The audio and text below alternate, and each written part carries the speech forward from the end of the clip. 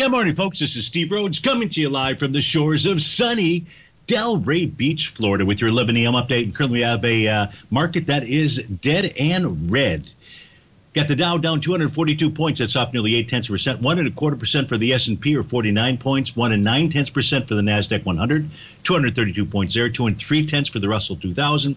42 points the downside. 112 for the semis. That's over 4%.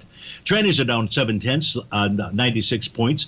Gold's off $23. That's 1 3/4%. 1703.20 is the print there. Silver's down 2%, 37 cents.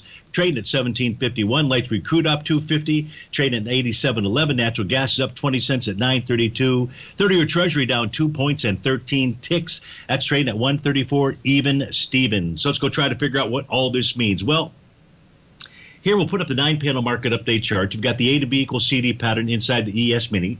Today is going to be the bar following bar number 9 as price approaches the support of its weekly profile. And that's at the 38.87 level. We take a look at the spot volatility, still well above its 50-day exponential moving average. That's always a bearish directional signal for the S&P 500. The NQ formed a TD9 count 2 days ago. Yesterday was the bar following bar number 9. That says a close today below 12, 247.50 negates that signal. It does have an A to B equals CD to the downside, but it would then need a bullish reversal candle to confirm a buy the D point, or a Gartley-buy pattern. Short of that, price may be targeting the bottom of its profile, and that's at the 11,891 area. U.S. dollar index is taking out its TD or Rhodes Momentum Indicator top. Close above 109.14 will accomplish that, and that'll suggest higher price during the Trader's Edge show. We'll take a look at where that's headed to.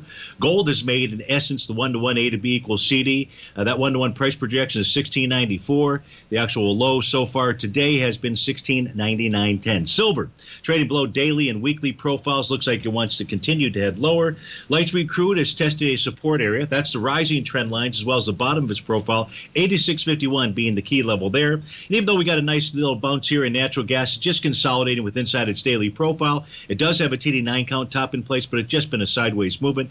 And a 30-year Treasury, we'll have to take a look during the Trader's Edge show to figure out what patterns are in play, what A to B equals CD price projections there might be. Price is trading below the bottom of its daily profile. Here, before we close out the 11 o'clock update, here are your primary A to B equals CD patterns for those indices that you and I can trade ETFs on. So you'll see those patterns in play here. Each of them need bullish reversal candles to confirm at least a oversold bottom with a counter trend rally. Folks, stay tuned for the Trader's Edge show. And but if you're off to start your Thursday, have a terrific one. Hey, tomorrow we're going to record the show at 8 o'clock. So please join us early. We'll see you soon.